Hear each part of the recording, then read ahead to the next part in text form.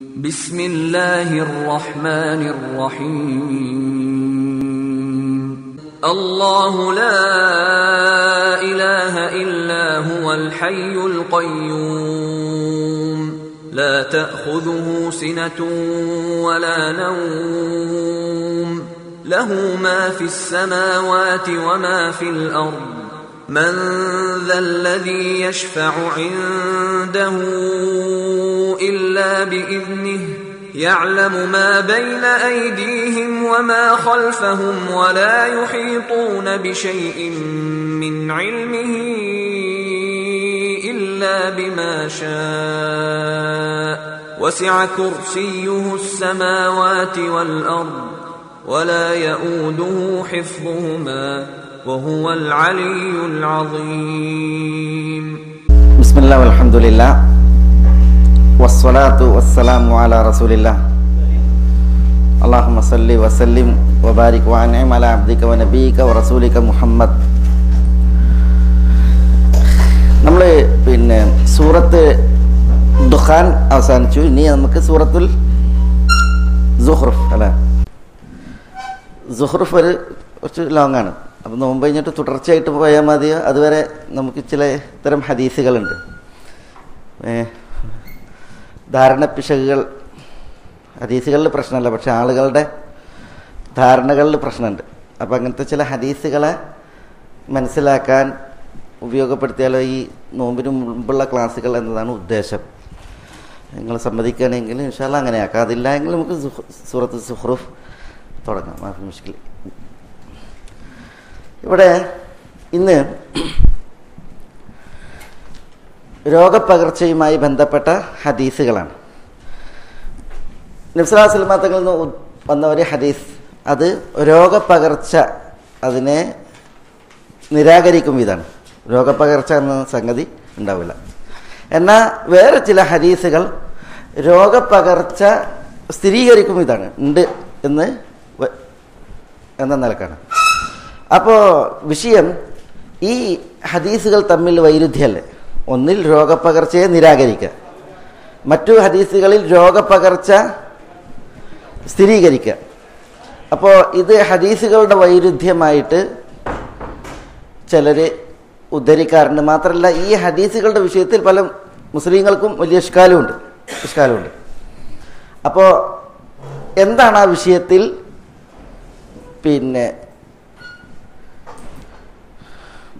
ശരി?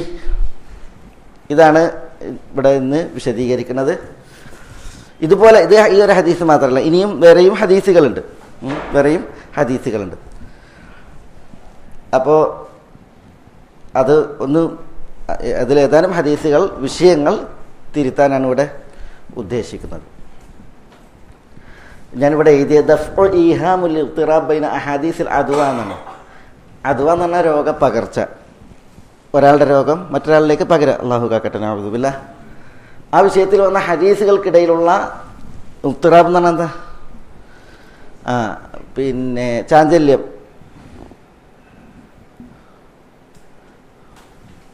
ആ ധാരണയെ തിരുത്തലാണ്, ചെറുക്കലാണ്.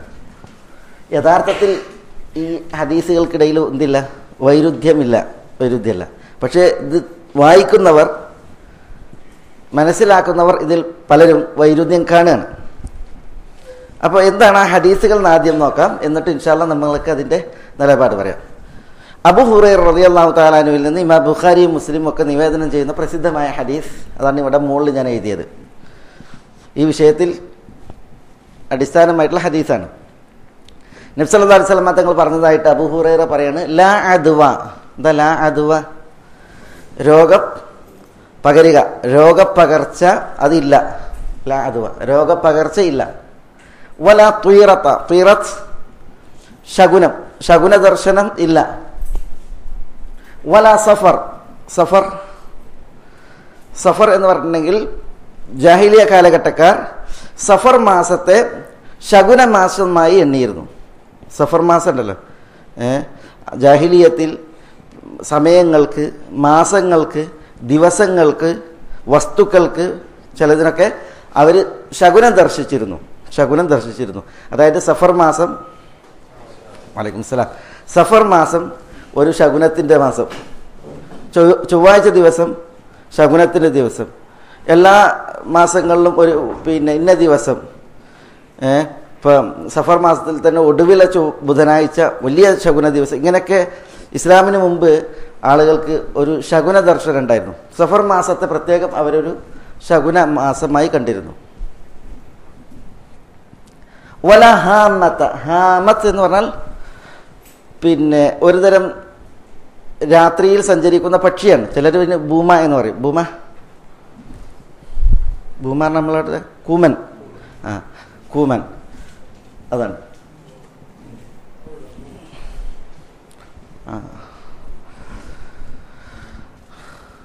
ആ പക്ഷി കരഞ്ഞിട്ടുണ്ടെങ്കിൽ അതിൽ ഒരു തരം ശകുന ദർശനം ഉണ്ടായിരുന്നു. അങ്ങനെ ആളുകൾക്ക് വലിയ ദുരിതം വരും, മുസീബത്ത് വരും. അങ്ങനെയുള്ള ഭൂമത്ത് അല്ലെങ്കിൽ അതിന് ഹാമ എന്ന് പറയും, ഈ കൂമൻ. അങ്ങനെയുള്ള പക്ഷിയുമില്ല.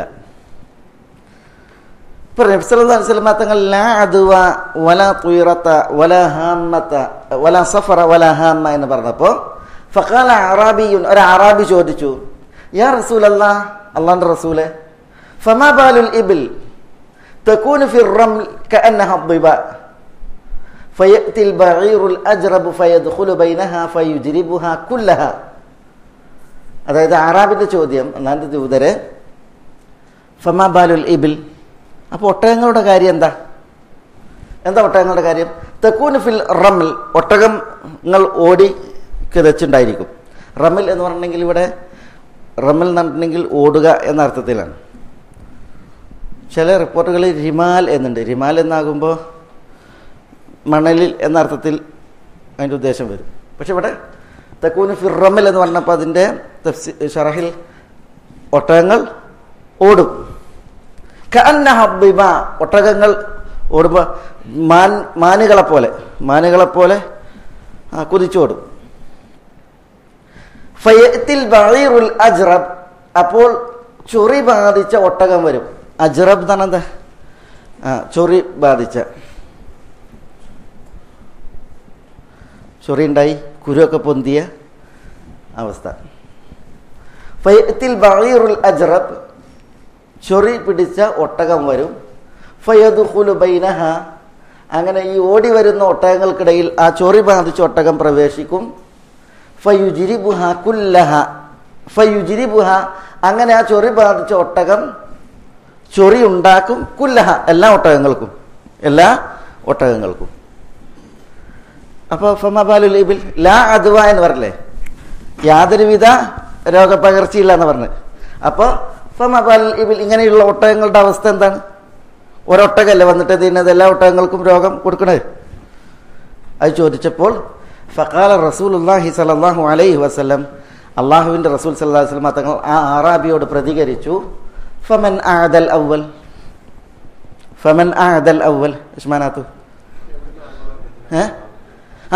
അപ്പൊ ഈ ചൊറി ബാധിച്ച ഒട്ടകം വരുന്നല്ലേ, ആ ആദ്യ ഒട്ടകത്തിന് ആരാണ് രോഗപകർച്ച ഉണ്ടാക്കിയത്? ആരാണ് അതിന് രോഗം നൽകിയത്? പറഞ്ഞ മനസ്സിലായ?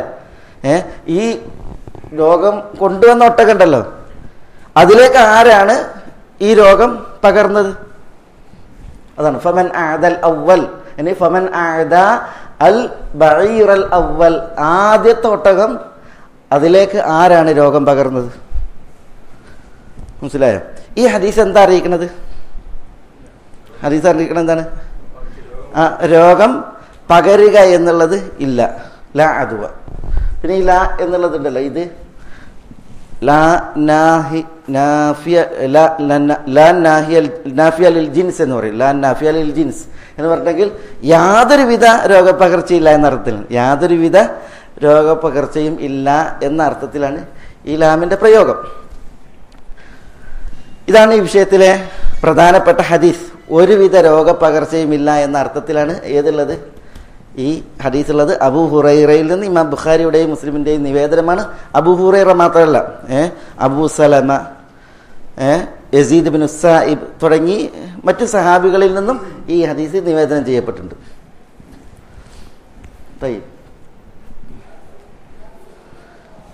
ഇത് ഇതേപോലെ ഈ വിഷയത്തിൽ വേറെ ഹദീസാണ്. പക്ഷേ ഈ ഹദീസിന്റെ മാന ഇതിൽ നിന്ന് വ്യത്യസ്തമാണ്. ഇതും രണ്ടാമത്തെ ഹദീസ് അബൂ ഹുറൈറയിൽ നിന്ന് നിവേദനം ചെയ്യപ്പെടുന്ന ഹദീസാണ്, സഹിഹായി ഉദ്ധരിക്കപ്പെടുന്ന ഹദീസ്. ലാ യൂരിദന്ന മുംരിദുൻ അലാ മുസഹിൻ, റസൂലുള്ളാഹി സ്വല്ലല്ലാഹു അലൈഹി വസല്ലം തങ്ങൾ പറയാണ്, ലാ യൂരിദന്ന മുംരിദുൻ എന്ന് പറഞ്ഞാൽ എന്താ? രോഗമുള്ള ഒട്ടകങ്ങളുടെ ഉടമ കൊണ്ടുവരരുത് അലാ മുസഹിൻ, രോഗമില്ലാത്ത ഒട്ടകങ്ങളുടെ അടുക്കലേക്ക്. അതായത് രോഗമുള്ള ഒട്ടകങ്ങൾ ഒരാൾക്കുണ്ട്, അയാൾ എന്ത് ചെയ്യരുത്? അയാളുടെ ഒട്ടകങ്ങളെ രോഗമില്ലാത്ത ആരോഗ്യവാന്മാരായിട്ടുള്ള ഒട്ടകമുള്ള ആളുടെ അടുക്കലേക്ക് കൊണ്ടുവരരുത് എന്ന് പറയണം. എന്തിനാ റസൂലുള്ളാഹി പറഞ്ഞത്? മുംരിദുൻ എന്ന് പറഞ്ഞെങ്കിൽ എന്താണ്? ഒരാൾക്ക് രോഗമുള്ള കുറേ ഒട്ടകങ്ങളുണ്ട് എങ്കിൽ അയാൾ തൻ്റെ ഒട്ടകങ്ങളെ കൊണ്ടുവരരുത്. എവിടേക്ക്? രോഗമില്ലാത്ത ഒട്ടകങ്ങളുടെ ആളുകളുടെ അടുക്കലേക്ക്. അങ്ങനെ കൊണ്ടുവരിക എന്ന് പറഞ്ഞിട്ടുണ്ടെങ്കിൽ ഇപ്പോൾ ഒട്ടകങ്ങൾ ഈ വെള്ളത്തടാകത്തിലൊക്കെ ഉണ്ടല്ലോ, വെള്ളം കുടിക്കാനൊക്കെ എത്തണേ, അവിടേക്കാണ് നന്നായിട്ട് വരിക. അതുകൊണ്ട് തന്നെ രോഗമുള്ള ഒട്ടകങ്ങളുടെ അടുത്തേക്ക് രോഗമില്ലാത്ത ഒട്ടകങ്ങളെ ആരും കൊണ്ടുവരരുത്, അതിൻ്റെ ഉടമ കൊണ്ടുവരരുത് എന്ന് റസൂലുള്ളാഹി സ്വല്ലല്ലാഹു അലൈഹി വസല്ലം തങ്ങൾ പറയാണ്. അതിനെന്താ കിട്ടണത്? അതായത് രോഗമുള്ള ഒട്ടകങ്ങളുടെ അടുക്കലേക്ക് രോഗമില്ലാത്ത ഒട്ടകങ്ങൾ വന്നാൽ, അല്ലെങ്കിൽ രോഗമില്ലാത്തവരുടെ അടുക്കലേക്ക് രോഗമുള്ളത് വന്നിട്ടുണ്ടെങ്കിൽ പകരം എന്നുള്ളത് കൊണ്ടാണ്. അപ്പോൾ ഈ ഹദീസായിട്ട് ഇതിന് പ്രശ്നമുണ്ട് അല്ലേ, ആശയത്തിൽ വിഷയമുണ്ട്. അടുത്തത് ഫിറ മിനൽ മജ്ദൂമി ഫിറാറക മിനൽ അസദ്, റസൂലുള്ളാഹി സ്വല്ലല്ലാഹു അലൈഹി വസല്ലം തങ്ങൾ പറഞ്ഞു. ഇതും അബൂ ഹുറൈറയിൽ നിവേദനാണ്. ഫിറ മിനൽ മജ്ദൂം, മജ്ദൂം എന്താ? മജ്ദൂം എന്ന് പറഞ്ഞാൽ കുഷ്ഠരോഗി. ഫിറ മിനൽ മജ്ദൂമി, കുഷ്ഠരോഗിയിൽ നിന്ന് നീ ഓടുക. എങ്ങനത്തെ ഓട്ടം? ഫിറാറക മിനൽ അസദ്, അസദിൽ നിന്നുള്ള ഓട്ടം. അസദ് എന്താ? അസദ് സിംഹാണ്. സിംഹത്തിൽ നിന്ന് ഓടുന്നത് പോലെ കുഷ്ഠരോഗിയിൽ നിന്ന് ഓടുക. ഫിറ എന്ന് പറഞ്ഞ കൽപ്പനയാണ്, ഓടാനുള്ള കൽപ്പനയാണ്. എന്തുകൊണ്ടാ ഓടാൻ പറഞ്ഞത്? പകരും എന്നുള്ളത് കൊണ്ടാണ് ഓടാൻ പറഞ്ഞത്. ഓക്കെ,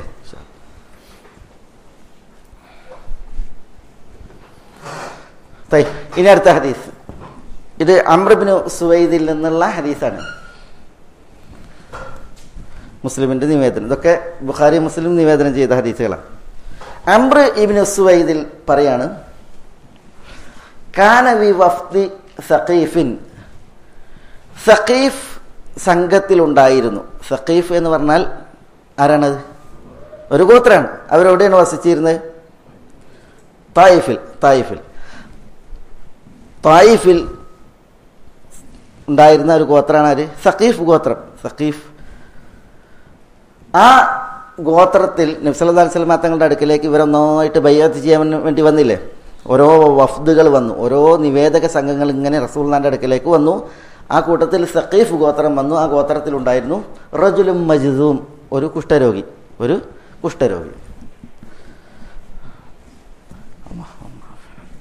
ഫഅർസല ഇലൈഹി റസൂലുള്ളാഹി സ്വല്ലല്ലാഹു അലൈഹി വസല്ലം.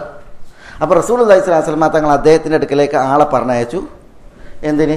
അനിർജി, അയാൾ മടങ്ങാൻ.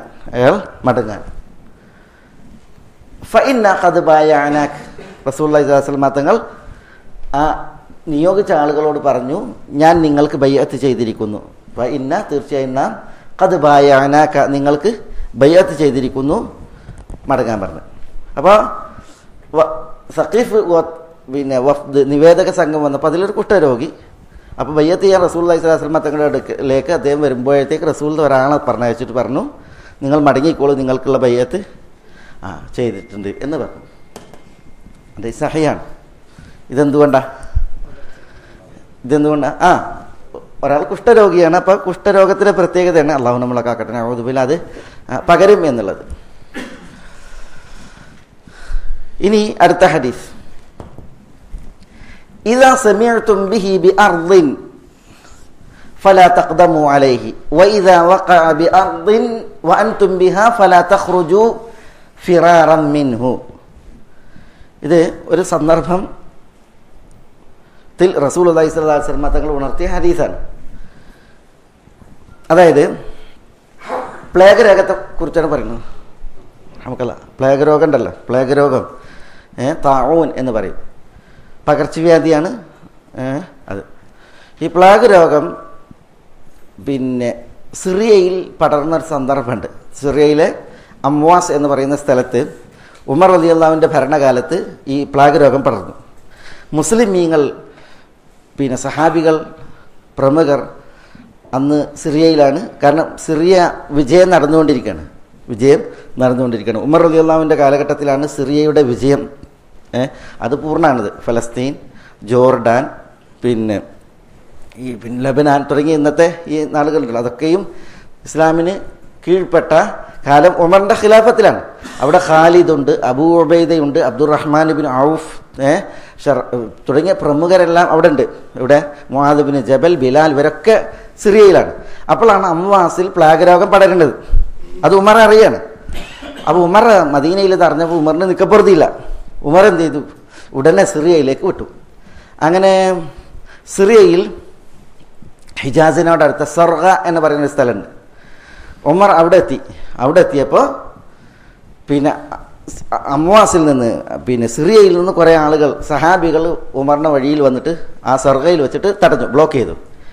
എന്നിട്ട് ഉമറിനോട് പറഞ്ഞ് പിന്നെ ഉമർ എന്ത് ചെയ്ത് മുഹാജിരിങ്ങളെ വിളിപ്പിച്ച്, കൂട്ടത്തിൽ നിന്ന് മുഹാജിറുകളെ വിളിപ്പിച്ചു. എന്നിട്ട് മുഹാജിറുകളോട് സംസാരിച്ചു. അപ്പം മുഹാജിറുകൾ എന്ത് ചെയ്ത് രണ്ട് വിഭാഗമായി. ഒരു വിഭാഗം പറഞ്ഞു, അമീറുൽ മുഅ്മിനീൻ, നിങ്ങൾ വന്നത് സിറിയയിൽ വന്നിട്ട് എല്ലാവരെയും കാണാനും സംസാരിക്കാനാണ്. അതുകൊണ്ട് നിങ്ങളുടെ ഉദ്യമം നിങ്ങൾ ഒരിക്കലും എന്ത് ചെയ്യാൻ പാടില്ല, ഇവിടെ വെച്ച് തീർക്കാൻ പാടില്ല, അതെല്ലാം വരാൻ പറഞ്ഞു.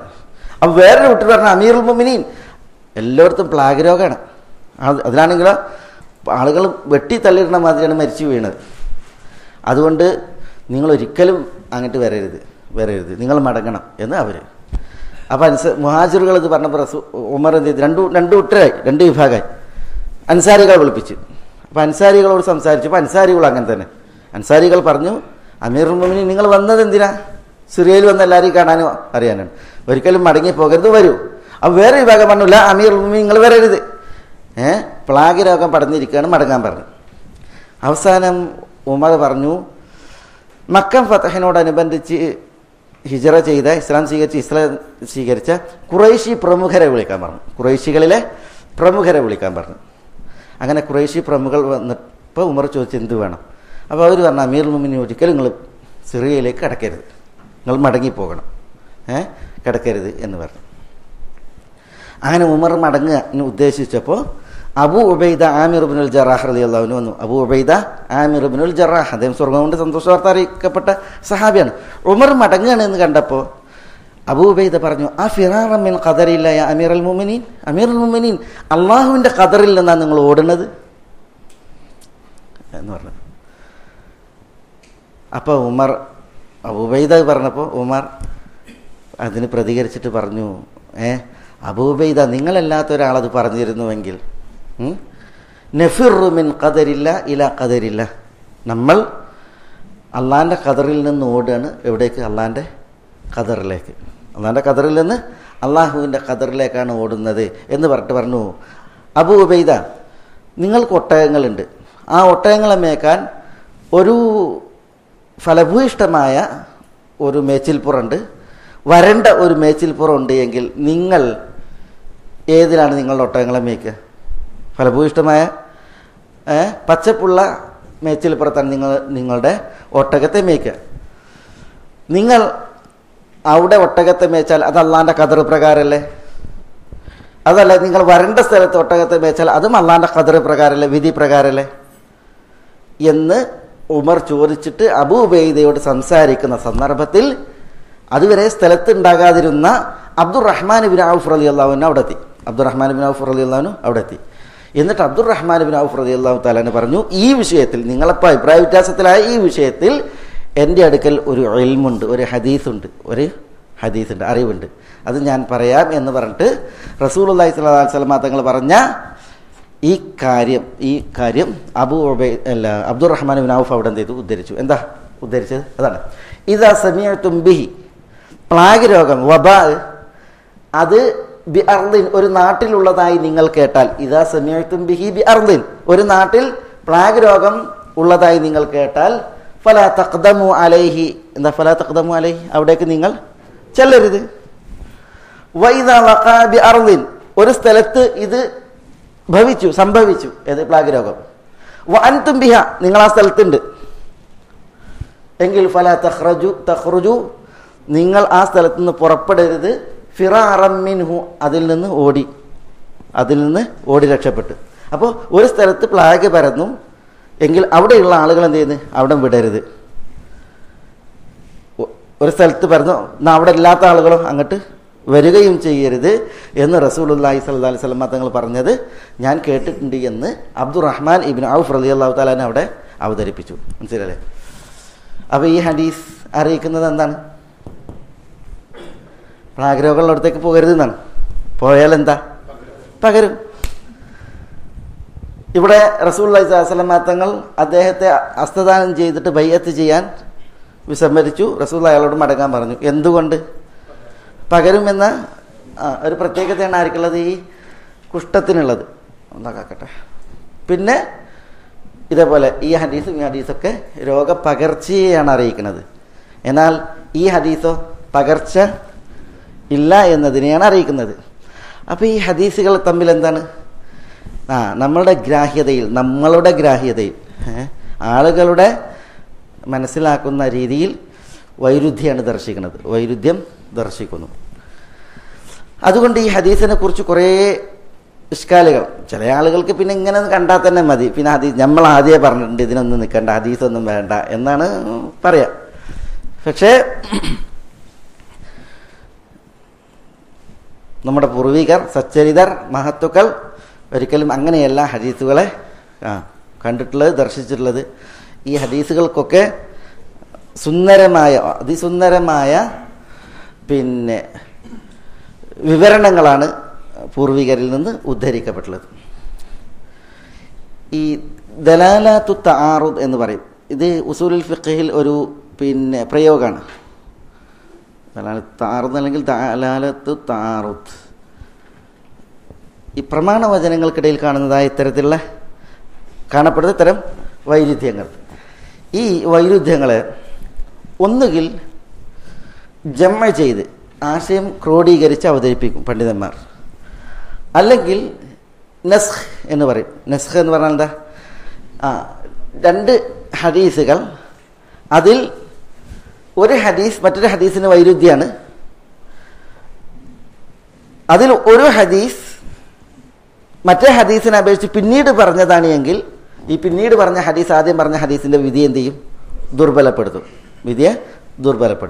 അതിനൊരു ഉദാഹരണം ഇപ്പം റസൂലുള്ളാഹി സ്വല്ലല്ലാഹി അലൈഹി വസല്ലം തങ്ങൾ പറഞ്ഞു, 3 ദിവസത്തിലേറെ നിങ്ങൾ ഈ ഉദ്ഹിയ ഉണ്ടല്ലോ, ഉദ്ഹിയ എന്ന് പറഞ്ഞാൽ ബലിപെരുന്നാളിൻ്റെ മാംസം എടുത്തു വെക്കരുത് എന്ന് പറഞ്ഞു. 3 ദിവസത്തേക്കാൾ കൂടുതൽ ഉദ്ഹിയ എടുത്തു വെക്കരുത് എന്ന് പറഞ്ഞു. സ്വല്ലല്ലാഹി അലൈഹി വസല്ലം തങ്ങൾ അങ്ങനെ കൽപ്പിച്ചിട്ടുണ്ട് മദീനയിൽ.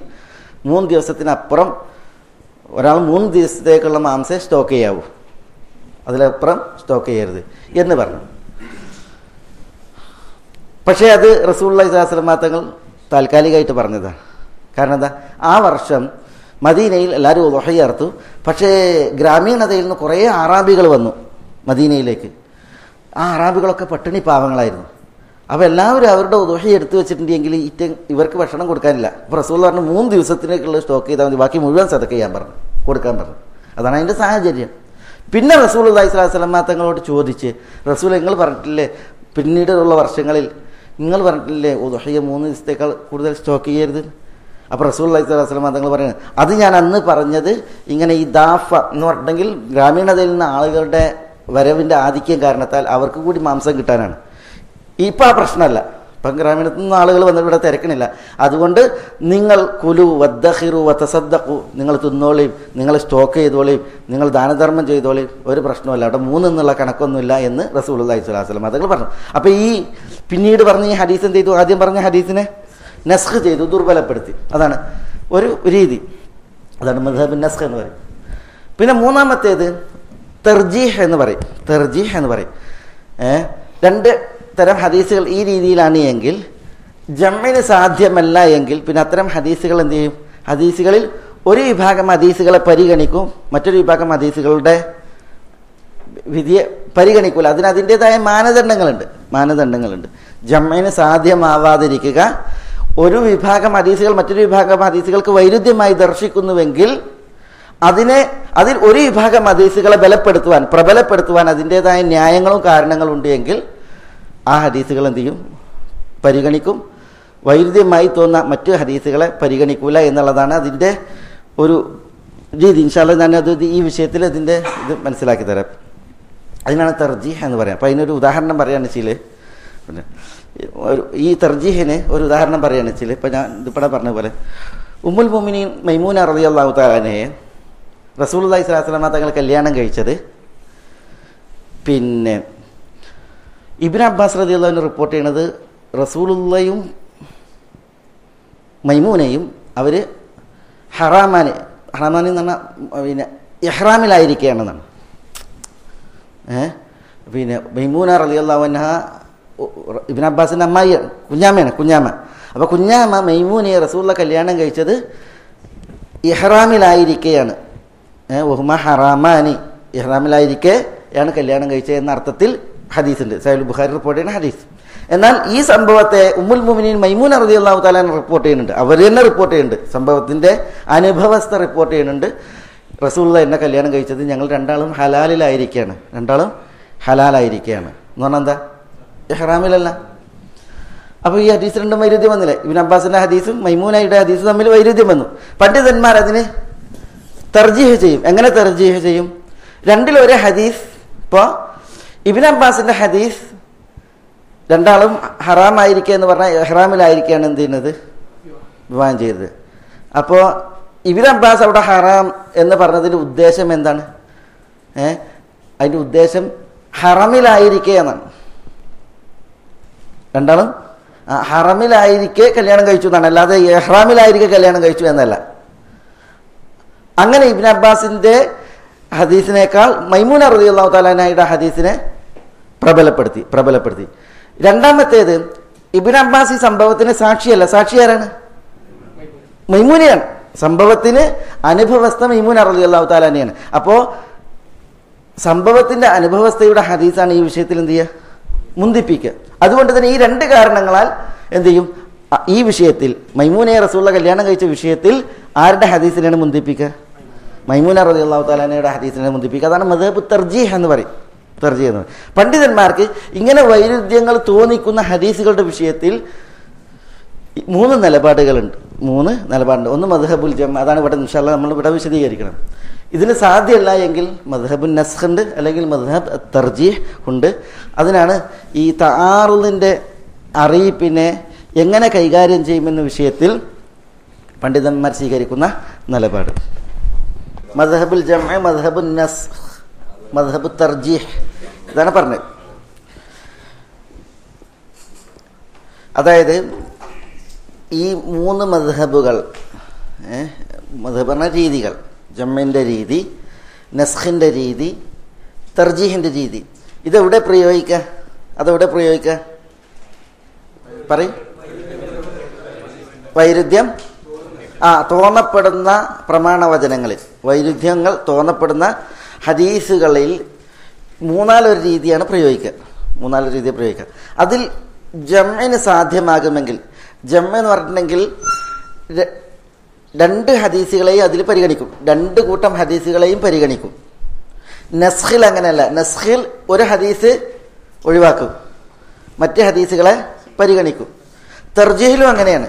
ഒരു വിഭാഗം ഹദീസുകൾക്ക് പ്രബലത കൽപ്പിക്കും, മറ്റേ ഹദീസിന് എന്ത് ചെയ്യും? മാറ്റിവെക്കും. മനസ്സിലായില്ലേ? ഈ മൂന്ന് രീതികൾ അത് സ്വീകരിക്കുന്നത് താറുൽ അറിയിക്കുമ്പോഴാണ്. താറുൽ എന്ന് പറഞ്ഞാൽ എന്താ? വൈരുദ്ധ്യം അറിയിക്കുന്ന സന്ദർഭങ്ങളിലാണ്. ഇത് ഒരു പ്രത്യേക കലയാണ്. അടിസ്ഥാന വിഷയങ്ങളിൽ ഉസൂലുൽ ഫിഖ്ഹിലൊക്കെ പിന്നെ ഇതൊരു അടിസ്ഥാന വിഷയമാണ്. ഇത്തരം ഹദീസുകളുടെ വിഷയത്തിൽ ഇവിടെ ഈ ഹദീസിന് അർത്ഥം പറയാൻ പറഞ്ഞു. ഒന്നുകൂടി ഞാൻ പറയാം. നബി സല്ലല്ലാഹു അലൈഹി വസല്ലം തങ്ങൾ പറഞ്ഞതായി അബൂ ഹുറൈറയിൽ നിന്ന് അബൂ സലമയിൽ നിന്ന് മറ്റൊക്കെ നിവേദനം ചെയ്യുന്ന ഇമാം ബുഖാരിയുടെയും മുസ്ലിമിന്റെയും ഹദീസാണ്. നബി സല്ലല്ലാഹു അലൈഹി വസല്ലം തങ്ങൾ പറഞ്ഞു, ലാ അദ്വ, പറഞ്ഞാൽ ഒരുവിധ രോഗപകർച്ചയും ഇല്ല, വലാ തുയറത, യാതൊരുവിധ ദുശകുനവും ഇല്ല, ശകുന ദർശനവും ഇല്ല, വലാ സഫർ, വലാ സഫർ എന്ന് പറഞ്ഞാൽ സഫർ മാസവും ഇല്ല. അവിടെ സഫർ എന്ന് പറയുമ്പോൾ അതിന് വേറെ ഈ വിവക്ഷ പറയപ്പെട്ടിട്ടുണ്ട്. സഫർ മാസം എന്നുള്ളതിന് ആ മാസത്തെ അവർ ശകുനമായി കണ്ടിരുന്നു ഇസ്ലാമിന് മുമ്പുള്ള അറബികൾ. പിന്നെ സഫർ എന്ന് പറഞ്ഞിട്ടുണ്ടെങ്കിൽ ഒരുതരം വയറ്റിൽ ബാധിക്കുന്ന ഒരുതരം വിരയാണ്, അതുണ്ടാക്കുന്ന രോഗമാണ് എന്ന് പറഞ്ഞിട്ടുണ്ട്. അതിനൊരു വരണം, അതത്ര തന്നെ പ്രബലല്ല. സഫർ മാസം തന്നെയാണ് പ്രബലം. അവിടെ സഫർ മാസം എന്ന് പറയുമ്പോൾ അവിടെ വേറൊരു വിഷയം കൂടി ഉണ്ട് ജാഹിലിയ കാലഘട്ടക്കാർക്ക്. അതെന്താണെന്ന് വെച്ചാൽ മുഹറം മാസം എന്താണ്? യുദ്ധം നിഷിദ്ധമായ പവിത്ര മാസമാണ്. മനസ്സിലല്ലേ? ഈ യുദ്ധം നിഷിദ്ധമായ പവിത്ര മാസത്തിലെ പവിത്രത അവർ എന്ത് ചെയ്യും? അത് സഫർ മാസത്തിന് കൊടുക്കും. സഫർ മാസത്തിന് കൊടുക്കും. എന്തിന്? മുഹറം മാസത്തിൽ യുദ്ധം ചെയ്യാൻ വേണ്ടിയിട്ട്. മുഹറം മാസത്തിൽ യുദ്ധം ചെയ്യാൻ വേണ്ടിയിട്ട്. അതാണ് സൂറത്ത് തൗബയിൽ അല്ലാഹു സുബ്ഹാനഹു വ തആല പറഞ്ഞത്, ഇന്നമൻ നസീഉ സിയാദത്തുൻ ഫിൽ കുഫ്ർ എന്ന് പറഞ്ഞിട്ട്, ഇന്നമൻ നസീഉ സിയാദത്തുൻ ഫിൽ കുഫ്ർ യുദല്ലു ബിഹിൽ ലദീന കഫറു യുഹരിമൂനഹു ആമൻ വയുഹല്ലൂനഹു ആമ എന്ന് പറഞ്ഞിട്ട് സൂറത്ത് തൗബയിൽ അല്ലാഹു സുബ്ഹാനഹു വ തആല പറയുന്ന നസീഇന്റെ വിഷയമുണ്ട്. ആ നസീഇന്റെ വിഷയം എന്ന് പറഞ്ഞിട്ടുണ്ടെങ്കിൽ മുഹറം മാസത്തിന്റെ ഹുർമത്ത്, പവിത്രത എന്ത് ചെയ്യും? ആ മാസത്തിൽ നിന്ന് എടുത്തിട്ട് അവരെന്ത് ചെയ്യും? മുഹറം മാസത്തിന് കൽപ്പിക്കും. അങ്ങനെ ഒരു ഏർപ്പാട് ആർക്കുണ്ടായിരുന്നു? മുഹറം മാസത്തിന്റെ പവിത്രത എടുത്തിട്ട് സഫർ മാസത്തിന് അവർ കൽപ്പിക്കും. അങ്ങനെ ഒരു ഏർപ്പാട് ജാഹിലിയത്തിൽ ഇസ്ലാമിന് മുമ്പ് അറബികൾക്കുണ്ടായിരുന്നു, ഖുറൈശികൾക്കുണ്ടായിരുന്നു. അപ്പോൾ അതാണ് ഇവിടെ ഉദ്ദേശം. വല സഫർ, സഫർ ഒരിക്കലും എന്തല്ല, പവിത്ര മാസമല്ല. പവിത്ര മാസം ആര് തന്നെയാണ്? മുഹറം തന്നെയാണ് എന്ന രീതിയിലും ഇതിനൊരു വ്യാഖ്യാനം പറയപ്പെട്ടിട്ടുണ്ട്. സന്ദർഭോചിതം ഞാൻ ഉണർത്തിയെന്ന് മാത്രം.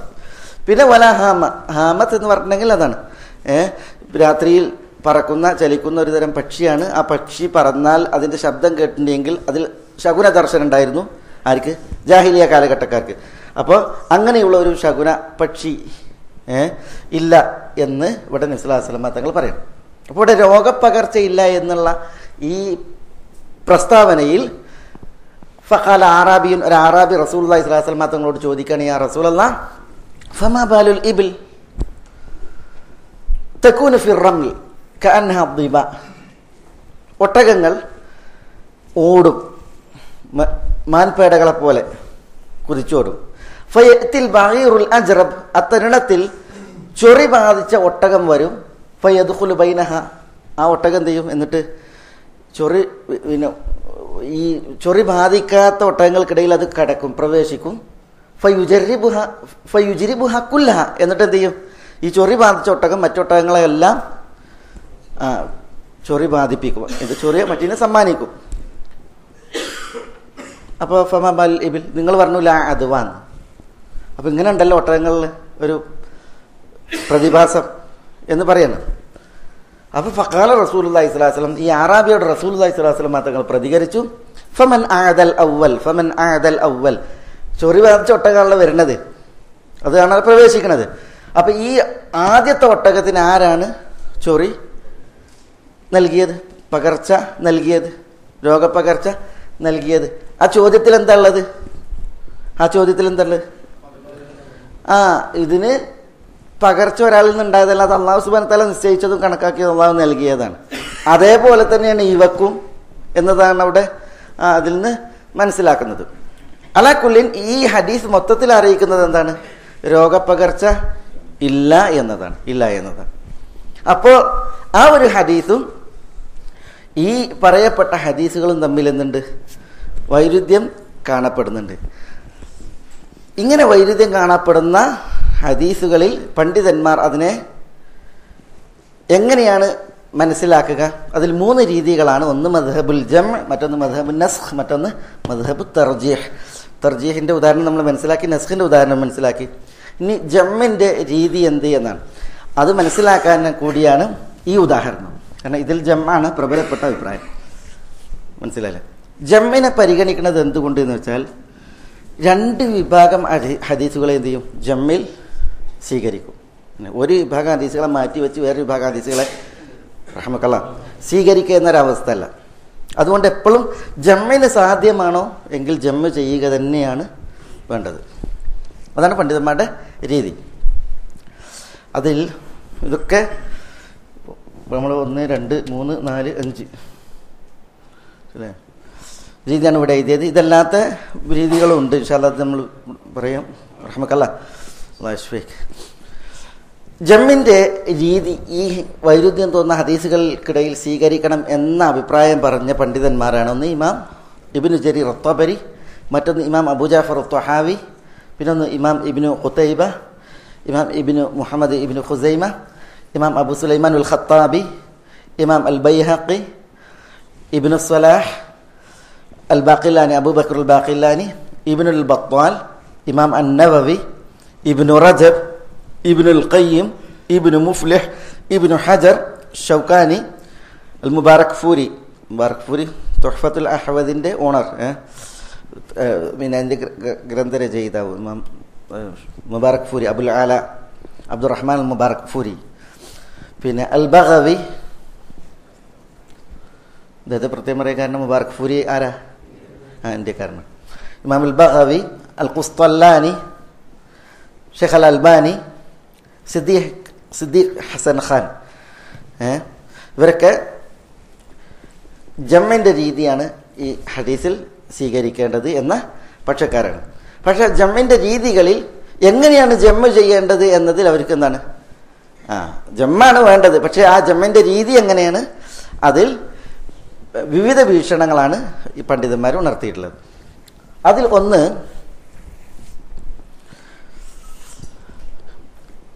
റിആയത്തു ഖാത്തിരിൽ മജ്ദൂം, അതായത് റസൂലുള്ളാഹി സ്വല്ലല്ലാഹു അലൈഹി വസല്ലം തങ്ങൾ പറഞ്ഞ രോഗപകർച്ച ഉണ്ടാവില്ല. അപ്പോൾ അവരുടെ ഒരു വിഷയമുള്ളത്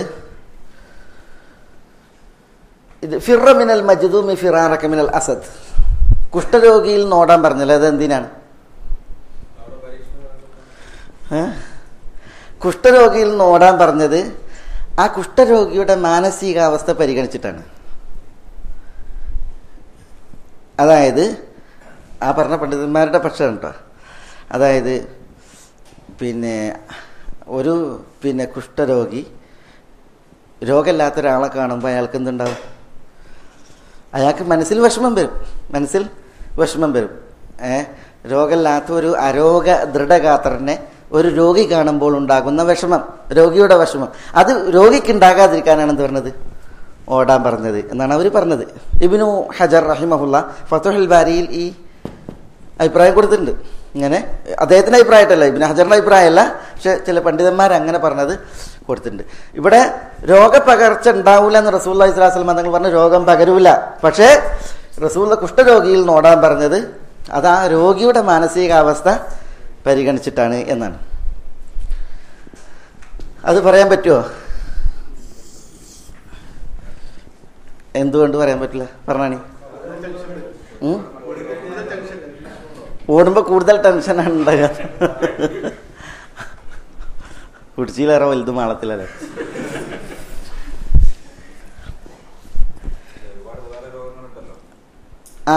ഇവിടെ അങ്ങനല്ല. ഇപ്പൊ ഇവിടെ തന്നെ എങ്ങനെ ഓടാനാ പറഞ്ഞത്? സിംഹത്തിൽ നിന്ന് ഓടും പോലെ ഓടാനാ പറഞ്ഞത്. സിംഹത്തിന്റെ മാനസികാവസ്ഥ പരിഗണിച്ചിട്ടാ ഓടുന്നത്. സിംഹം എന്ത് വിചാരിക്കും എന്ന്. സിംഹത്തിന് മുന്നിൽ എത്തിപ്പെട്ടാൽ ഞാൻ എന്ത് ചെയ്യുന്നു ചോദിച്ചില്ലേ? ഒന്നും ചെയ്യണ്ടൊക്കെ സിംഹം ചെയ്തോളൂന്ന് അറിയില്ലേ? കാരണം സിംഹം അതാണ് അതിൻ്റെ പ്രത്യേകത. ഏതായാലും ഇവിടെ സിംഹത്തിന്റെ മാനസികാവസ്ഥ പരിഗണിച്ചിട്ടല്ല ഓടാൻ പറഞ്ഞു. പിന്നെ സിംഹത്തിന്റെ ആക്രമണം അത് ആലോചിച്ചിട്ടാണ് ഓടാൻ പറഞ്ഞത്. ഇതേപോലെയാണ് കുഷ്ഠരോഗിയിൽ നിന്നുള്ള പകർച്ചയെ പേടിച്ചിട്ട് തന്നെയാണ് എന്ത് ചെയ്തത്, പിന്നെ അതിൽ നിന്ന് ഓടാൻ പറഞ്ഞത്. അതുകൊണ്ട് തന്നെ ഈ ജമ്മിൻ്റെ രീതി, ഇവർ പറഞ്ഞ ജമ്മിൻ്റെ രീതി ഉണ്ടല്ലോ, ചിലർ പറഞ്ഞ ജമ്മിൻ്റെ രീതി എന്തല്ല, പ്രബലല്ല. രണ്ടാമതൊരു കൂട്ടർ പറഞ്ഞത് ജമ്മിൽ യഖീൻ ഖവിയായ വ്യക്തി ഉണ്ടാകും, യഖീൻ ദഈഫായ വ്യക്തി ഉണ്ടാകും. യഖീൻ എന്ന് പറഞ്ഞാൽ എന്താ? ചിലർക്ക് നല്ല ദൃഢവിശ്വാസികളായിരിക്കും ചിലരോ അത്ര തന്നെ വിശ്വാസം ഉണ്ടാവില്ല. വിശ്വാസിയാണ്, പക്ഷെ എന്നാലും അഴകുഴമ്പെന്നറില്ലേ, അതായിരിക്കും. പിന്നെ അതാണ് ഒരാൾ ദൃഢവിശ്വാസിയാണ് എങ്കിൽ അയാൾക്ക് എന്താണ്, അയാളെ സംബന്ധിച്ചിടത്തോളം ലാ അദ്വ ഒരു പകർച്ചയും ഉണ്ടാവില്ല എന്നുള്ളത് അത്തരക്കാരുടെ വിഷയത്തിലാണ്. അതേസമയം ദുർബല വിശ്വാസികളെ സംബന്ധിച്ചിടത്തോളം, യഖീൻ കുറവായവരെ സംബന്ധിച്ചിടത്തോളം അവർ ഓടി തന്നെ. കാരണം എന്താണ്? അവരതിൽ വീഴും. അവരവരുടെ ഉള്ള ഈമാനും കൂടി എന്ത് ചെയ്യും? യഖീനും കൂടി നഷ്ടപ്പെടും. അപ്പോൾ ഇത് പ്രബലമായതുകൊണ്ടല്ല ഞാൻ പറഞ്ഞ അഭിപ്രായങ്ങൾ മൊത്തത്തിൽ പറഞ്ഞെന്നുള്ളത്. പ്രബലമായ അഭിപ്രായവും അതിൻ്റെ ന്യായങ്ങളും ഇൻഷാ അല്ലാഹ് ഞാൻ ഇവിടെ തുടർത്തി പറയും. അപ്പോൾ ചില പണ്ഡിതന്മാർ ജമ്മു ചെയ്തപ്പോൾ അങ്ങനെ പറഞ്ഞു. ഇത് ദൃഢവിശ്വാസികളുടെ വിഷയത്തിലാണ് ഈ ലാ അദ്വ പറഞ്ഞത്. അതേസമയം വിശ്വാസം ദൃഢമല്ലാത്തവരുടെ വിഷയത്തിലാണ് പിന്നെ ഈ ഫിറ മിനൽ മജ്ദൂം എന്നൊക്കെ പറഞ്ഞിട്ടുള്ളത്. അവരാണ് അകലേണ്ടത്, ഓടേണ്ടത് എന്ന അർത്ഥത്തിൽ. അതും ഒരു വിഭാഗം പണ്ഡിതന്മാർ പറഞ്ഞതും അത്ര തന്നെ ബലപ്പെട്ട വീക്ഷണമല്ല, അഭിപ്രായമല്ല. ചില പണ്ഡിതന്മാർ പറഞ്ഞത്, ഇതിനെ ജമ്മ ചെയ്തിട്ട് പറഞ്ഞത്, ലാ അദ്വ എന്ന് പറഞ്ഞാൽ അത് നഹിയാണ്, നഫിയല്ല. എന്താ നഹിയും നഫിയും തമ്മിൽ വ്യത്യാസം?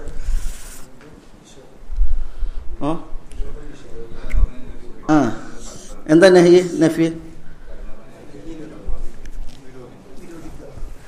നഹി എന്ന് പറഞ്ഞാൽ വിരോധിക്കലാണ്. നഫി എന്ന് പറഞ്ഞാലോ നിഷേധിക്കലും നിരാകരിക്കലുമാണ്. എന്ന് പറഞ്ഞാൽ എങ്ങനെ അതിനൊരു ഉദാഹരണം പറയാം? ലാ തദ്ഖുൽ പറഞ്ഞെന്താ? നീ പ്രവേശിക്കരുത് എന്നാണ്, വിരോധിക്കലാണ് അല്ലേ? പിന്നെ നഫിയോ ഇപ്പം ലാ തദ്ഖുലു എന്ന് പറയും. ലാ തദ്ഖുലു എന്നാൽ നീ പ്രവേശിക്കൂല. അത് ഒരു നിരാകരണമാണ്. നീ പ്രവേശിക്കരുത് എന്നുള്ള ഒരു വിരോധമല്ല. അപ്പം നഹിയും ഉണ്ട് നഫിയും ഉണ്ട്. ശരി. അപ്പോൾ ഇവിടെ ലാ അദ്വ എന്ന് പറഞ്ഞിട്ടുണ്ടെങ്കിൽ വിരോധിക്കലാണ്, നിരാകരിക്കലല്ല. യാതൊരു രോഗപകർച്ചയും ഇല്ല എന്ന അർത്ഥത്തിലല്ല. പിന്നെയോ ലാ അദ്വ എന്ന് പറഞ്ഞാൽ നിങ്ങൾ രോഗം പകർത്തരുത് എന്നാണ്.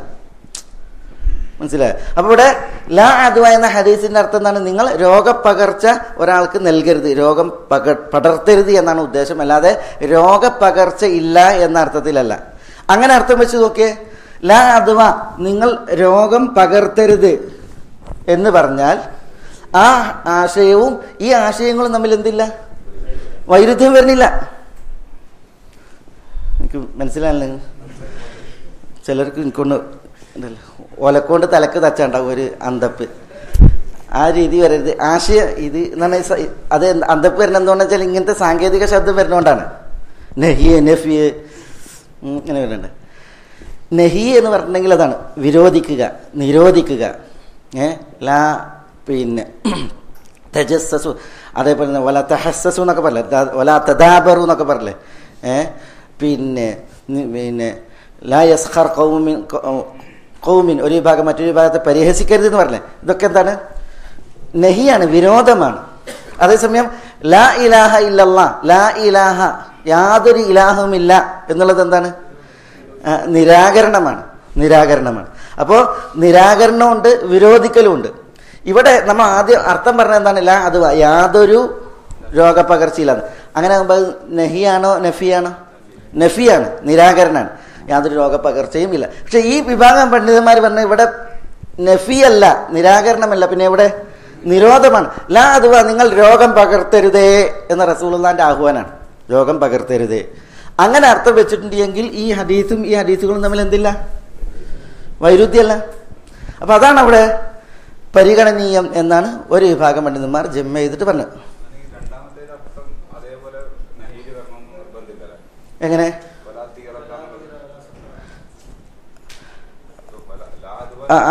മനസ്സിലായി. പക്ഷെ ഇവിടെ നഹിയാണ് നഫിയാണെന്ന് പറയാനുള്ള തെളിവ് ഇതാണ്. വലാ തീറത്ത. തീറത്ത് എന്ന് പറഞ്ഞാൽ എന്താ? ശകുനം ദർശനമല്ല എന്നാണ്. അതിൻ്റെ ഉദ്ദേശം നിങ്ങൾ ശകുനം നോക്കരുത് എന്നാണ്.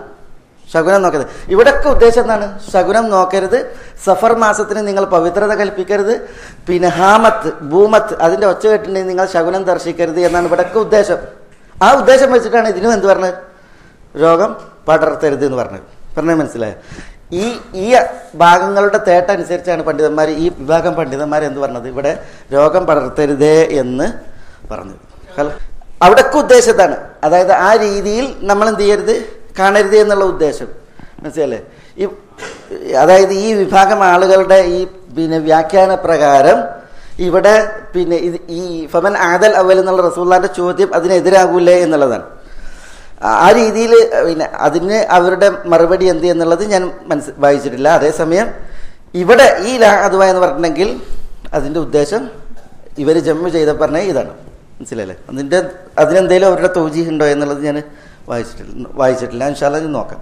ഏതായാലും ഇനി ഈ അഭിപ്രായവും ഇതും ഇനി പ്രബലപ്പെട്ട വേറൊരു അഭിപ്രായമുണ്ട്. ഇബ്നു ഹജർ, അതേപോലെ തബരി, തഹാവി, ഇബ്നു ഖുസൈമ തുടങ്ങിയ മുബാറക് ഫൂരി ഇവരുടെ അഭിപ്രായം അത് ഇവിടെ നമ്മൾ എഴുതിയിട്ടില്ല. ആ അഭിപ്രായവും ബാക്കിയുള്ള ഇതിൻ്റെ ഭാഗവും ഇൻഷാ അല്ലാഹ് നമുക്ക് അടുത്ത ക്ലാസ്സിൽ അത് വിശദീകരിക്കാം. അല്ലാഹു സുബ്ഹാനഹു വ തആല നമ്മളെല്ലാവരെയും അനുഗ്രഹിക്കുമാറാവട്ടെ. ഹക്ക് ഹക്കായി മനസ്സിലാക്കുവാനും അത് പിൻപറ്റുവാനും ബാത്തിൽ ബാത്തിലായി മനസ്സിലാക്കുവാനും അതിൽ നിന്നും അതിൻ്റെ ആളുകളിൽ നിന്നും വിട്ടു നിൽക്കാനും അള്ളാഹു നമ്മളെ എല്ലാവരെയും അനുഗ്രഹിക്കുമാറാവട്ടെ. വസല്ലല്ലാഹു വസല്ലമ വബാറക അലാ നബീന മുഹമ്മദിൻ വഅലാ ആലിഹി വഅസ്ഹാബിഹി അജ്മഈൻ. അസ്സലാമു അലൈക്കും.